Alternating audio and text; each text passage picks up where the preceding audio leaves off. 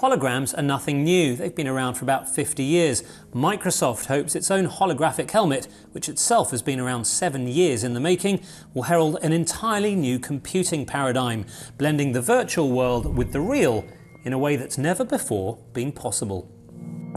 Donning the so-called HoloLens headset, users experience not virtual reality, but a new frontier in augmented reality, seeing virtual objects and full 360-degree holograms overlaid atop the real world.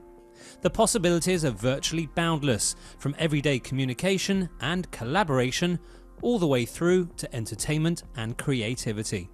So a bucket load of potential, but its success will be determined by how well the HoloLens actually works. Spray painting a 3D virtual object in a concept video is one thing, it looks a little bit more fiddly in practice. Microsoft HoloLens.